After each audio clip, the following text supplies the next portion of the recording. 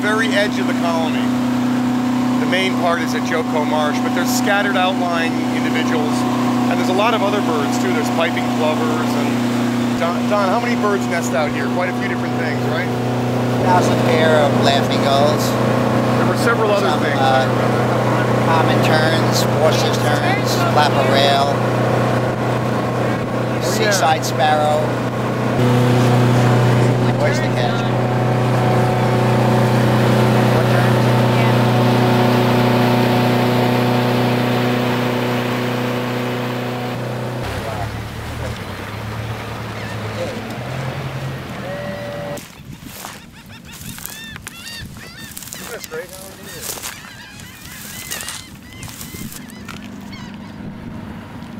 Want to look?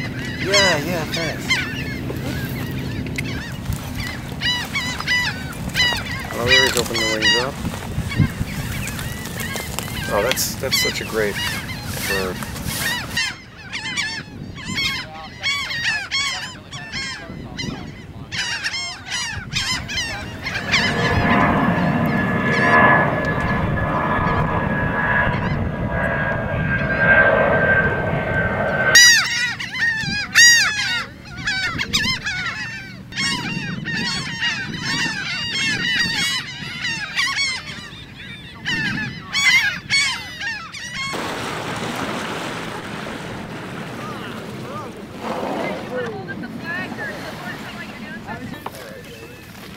Hi. How you doing?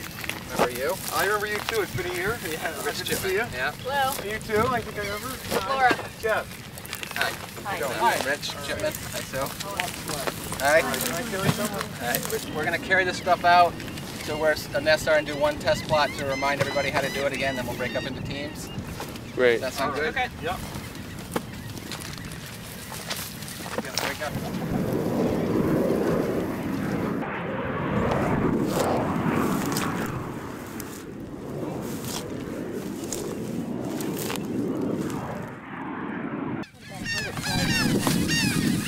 Yeah, we'll lay this down flat and pin it with a short flag. We'll pin this to the ground, and let's say this is the top left corner of the plot. We want to run our string from this corner down to the next corner and over to the other corner, so that these are on the inside corner. Because the guy that does the aerial count, he lays a ruler down because he can see the edge of the numbers and the whole bit. Then we'll walk through it, marking each nest. Go through, flag them, go back through counting, double checking, and keeping track of 1, 2, 3 egg nests. If you get a 4 egg nest, just write it in on the bottom.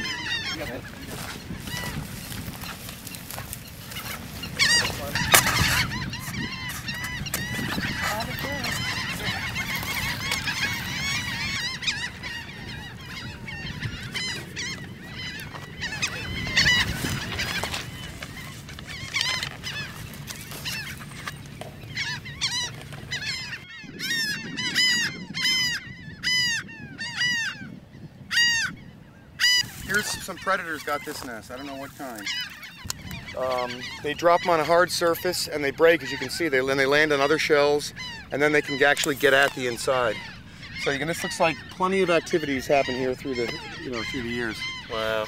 But it's like a learned behavior. It's like we all meet here once a year.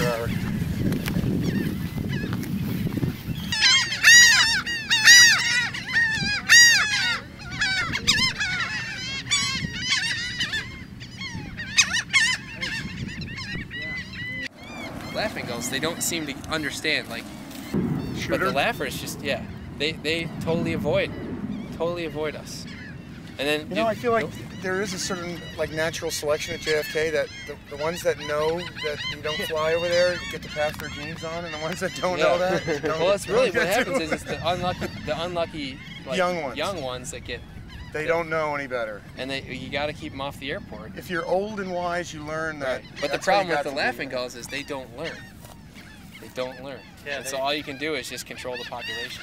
But there must be ones that, if they live to be old, it means that they've somehow avoided that airspace, or they've just, right? Or by chance. Maybe. Well, the reason they're going that way is because there's anthropogenic food over there, You know, there's French fries. It's not part of the wild. French fries and hot dogs, and we found like chicken wings and ribs. They go over there to get some good free food, but they're crossing the airport, and that's just really dangerous. There were shooters all the time, right? They're full time. Just May through August. Well, Don said the population got to 15,000 and it's now at 10, and it would be up in the 20s or more if it hadn't been for the shooting. It's a very. You got to keep it at 10 to 12, no more than that, something like that. Right, and I think now the numbers now, when they first started shooting, I mean, they would shoot hundreds of birds a day. Yeah, they were. And we're only now, like, we'll generally shoot, depending on the day, we'll generally shoot maybe 20 to 50 or something like that a day. Yeah, the population's dropped dramatically. And it's that and stabilized. It's just it's gotten to the point where there's not as many birds flying that way because they're getting.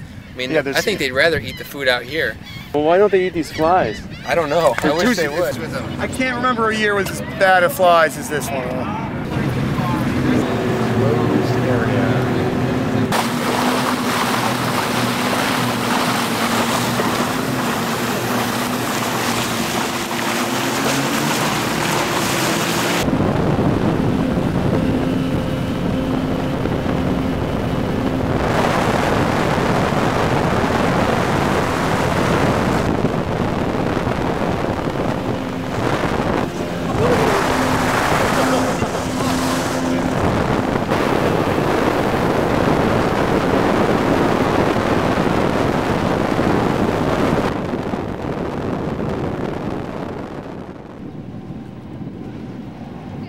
All right, see you back there. See you later.